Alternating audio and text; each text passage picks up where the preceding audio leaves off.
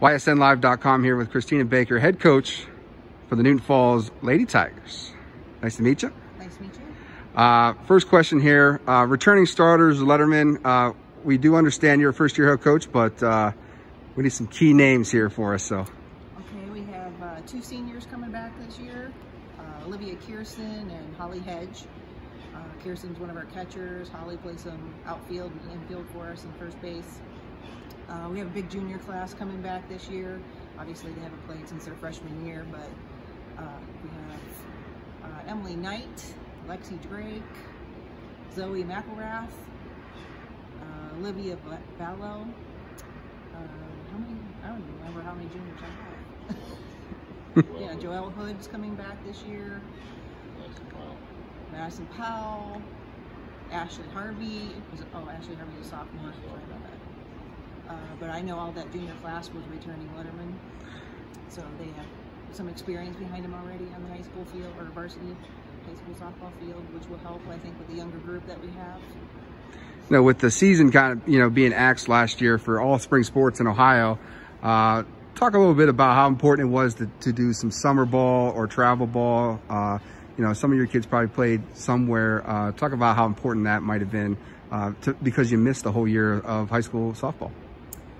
I think in just getting that experience being out on the field, I know it was hard to be off and come back on and not have any, I haven't been on in 2 years or whatever, playing anything for 2 years would be a hard thing. But I know quite a few of them are playing travel ball, or they did play in the summer, especially that younger group, that junior class. Quite a few of them play travel league. They did play over the summer together on the school team, somewhat with the rec or whatever it was. So having that experience coming in and that big junior and senior class having that, they have at least been on a high school field, right, other than the younger ones that have not. So I think that'll benefit them in the long run. A little. Also, Sophie Taverick, our pitcher, is coming back. Oh, okay, nice. Okay. Talk a little bit about what your expectations to day-to-day basic stuff. What's a motto or your target and goals for this coming up season? I just want us to be consistent and go out and be competitive. With them not all playing as a group before, you have half the girls that have played and half haven't.